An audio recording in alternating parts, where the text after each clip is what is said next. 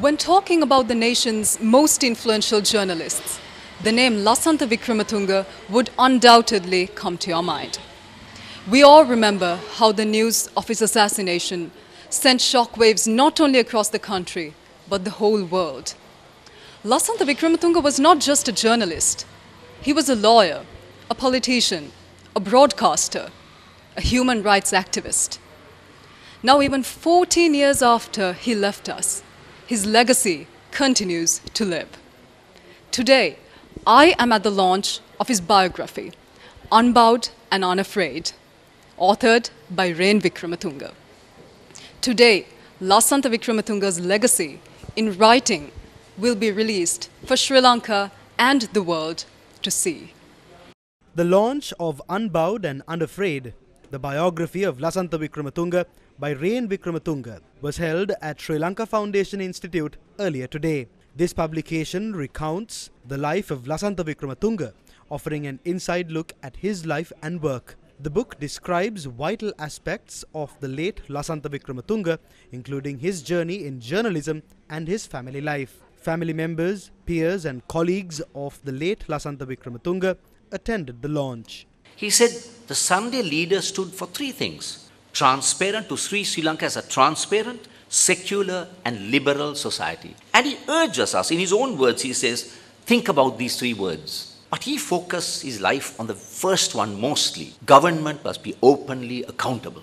And this absence of this accountability that has led us to where we are today. And today, what's the context in which we meet? A country that is made bankrupt. Of course, the president has come and said that, well, we got the IMF loan, we are not bankrupt anymore. As usual, he lives on another planet. So we don't have to take his word for it. It's not like tomorrow you walk and you go in and find that bread is down to 50 rupees and petrol is down to 250. We have a $75 billion debt to be paid. That's not been sorted out. That's the context. So what Lasantha spoke about and the urge, the importance of openly accountable, has come home.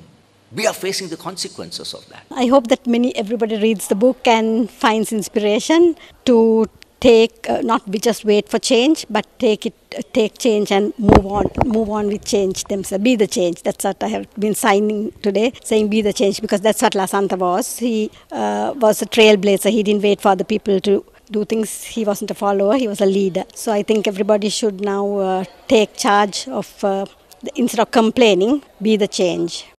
What is sad is that the investigations that have been done into Lasantha's murder is nearly concluded, and it's a shame that there is no political will to see it through. And in that sense, it is essential to keep his memory alive, leading to finding who the culprits were. He was a unique human being, and his message is for all journalists.